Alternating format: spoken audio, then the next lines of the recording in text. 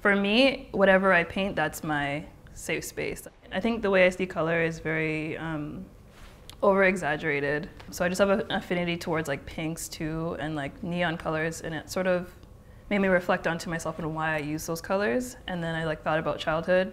Growing up, our house was pink. And then also from outside of my window growing up, I would only see neon lights from the gas station. I've always like gravitated towards like anime and like really sharp, bright colors. Those colors just make me feel comfortable and safe and like held. I think that's why it brings me so much comfort. I grew up in it.